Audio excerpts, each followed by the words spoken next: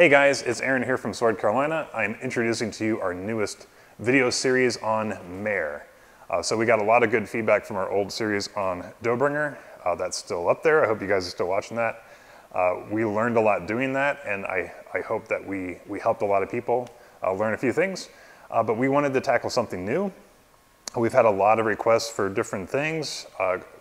Couldn't really decide on one thing to do, and so we decided to go in a different direction and highlight kind of one of the unsung heroes of HEMA, which is Mair.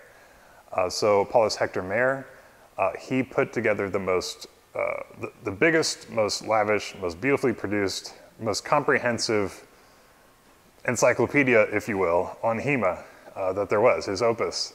It's published in 2 volumes, it's 1,000 pages long, and it contained everything he could find on HEMA, on European martial arts, specifically for Germany.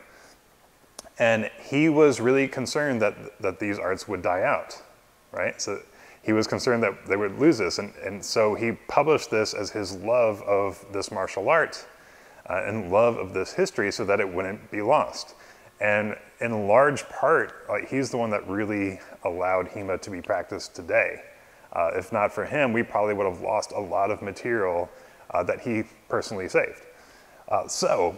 But this also covers a ton of stuff. It's not just longsword, right? It's not just regular weapons. There's a lot of longsword, there's a lot of ringing, there's a lot of stuff that we've done, but then there's dagger fighting, there's polearm fighting, there's weird stuff, there's like sickle and scythe and flail. There's all kinds of stuff in here. And so we decided to tackle this. This is gonna be a major project. This is gonna take us years to do. So we're not gonna hurry through this. We're gonna take our time, go through step by step. We're gonna go through every plate and cover everything we can do. We haven't figured out how to get horses up here yet, but we're gonna figure out something for that. So I hope you guys are excited about this as I am. Mair really doesn't get the love that he deserves. And man, I'm really excited about just learning a lot of new things going through this. Even just going through with the foundation of what we know already, or what we've learned already, and just being exposed to new ideas and new concepts and new looks at the same techniques, like new perspectives on the same techniques. So I'm really excited about going through it. I've been having loads of fun already. We started filming this a couple months ago just to get some video ready for you guys. We're ready to start uploading it to you guys now. So we're really excited about it. The way that we split this up in our school, we didn't want to go through from beginning to end.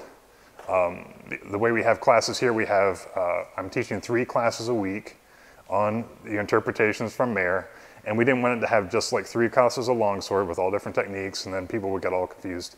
So we actually have it split up, and I'm explaining this because this is going to be how we are uploading it to you guys. I was splitting it up into 3 categories.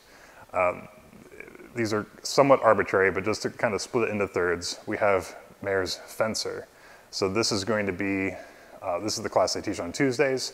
This is going to be the long sword. This is going to be the Dusak, the side sword. And then we're going to have Mair's Peasant, or Mair's self-defense. And this is going to be self-defense. All right, this is going to be ringing. This is going to be dagger fighting. This is going to be impromptu weapons like sickles and scythes and stuff. And then we'll have Mair's warrior, or his soldier. This is going to be really the weapons of war. This is going to be your pole arms. This is going to be the armored fighting, the fighting on horseback. So that's kind of how we're splitting up the categories of it through the week. And so as we present it to you, as this series is starting, you're going to see long sword stuff. You're going to see pole axe. You're going to see halberd first, and then you're going to see dagger. But as time goes on, as we go through those, we will get into the other weapons as well. So we're hugely excited about this. I hope you guys learn some stuff from this. I hope we can highlight another manuscript that doesn't get the love it really deserves. I hope we have a good time with this. Hopefully that you follow through too. So the videos that we're putting up to YouTube for you guys for free, I think they contain a lot of information. We will be doing more in-depth teaching videos on Sword Carolina online.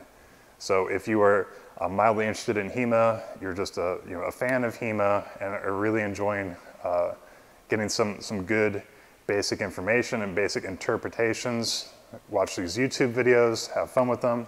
If you want to take it a little more seriously and take a bit more of an in-depth study, then I encourage you to try Sword Caroline online. We keep the price really cheap for you guys. We don't have any contracts, so you can try it out and get some like really serious study of this martial art.